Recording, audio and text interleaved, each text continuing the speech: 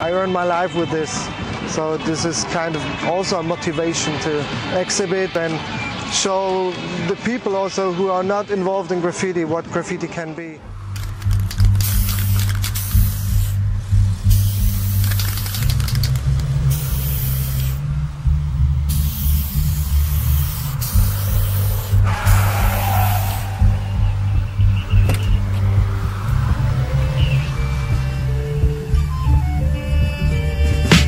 Rock a dark hoodie when I walk these streets. I scribe with streets, no heat, my steps discreet. Brass knuckles for these suckers with beef. I need graffiti in cities surrounding me to make my life complete. I used to see it as an ignorant act of turf mark until my man Bruce showed me the journey that he embarked in. I started sparking spots with flames, names to gain some shine. Some followed but stopped in due time. Just another fad for some, it was the thing to do.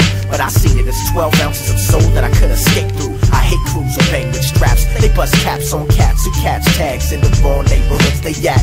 But that's a part of the game, the Graff life. The rush of adrenaline you feel running from police lights. It's these nights that remind us why we do it. Up for school in a few hours, speaking of pink fluid.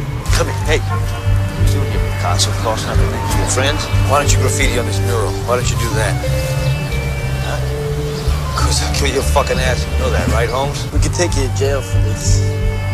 I got a little plan, maybe we can work something out. You ever heard of Earl Scheib, Holmes?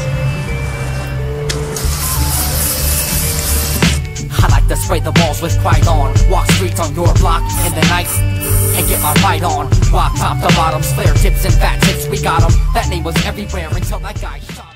Nowadays it's magazines, it's videos, it's internet, you can find graffiti everywhere. So you're not really traveling to search graffiti.